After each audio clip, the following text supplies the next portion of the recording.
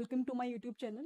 So in this particular video, I'll talk about one of the basic question which is asked by me a number of times by the students. The question is that is maths is required to become a good coder, to have a good programming skills? Is mathematics knowledge is really important?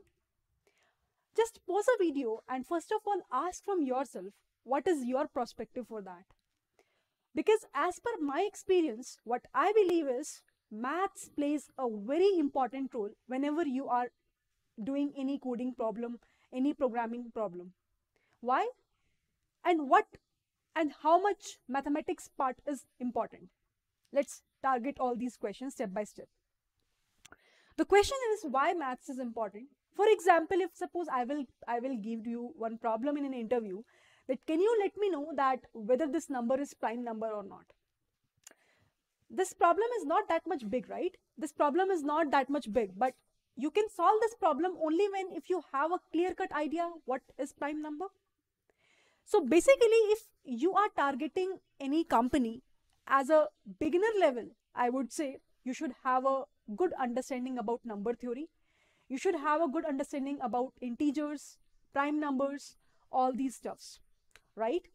After that, as a next step, you should have a good, knowledge about the linear algebra concepts. You have a good knowledge about matrix theory and determinants concepts. What are the properties of determinants that we have?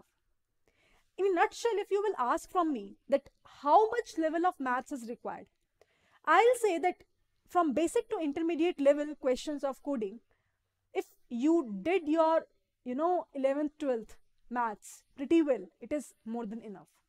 You should know what is AP series and GP series. I think all these things whatever I am talking about here, we already have covered up, if I'm not wrong, right?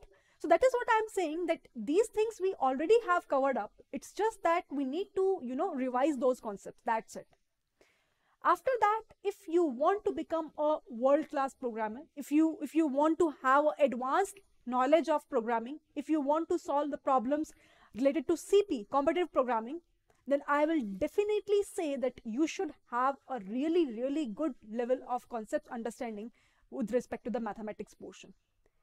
I hope that I'm making sense to everyone, and now no one will have this question in your head that is maths is required in order to become a good coder. Definitely it is yes.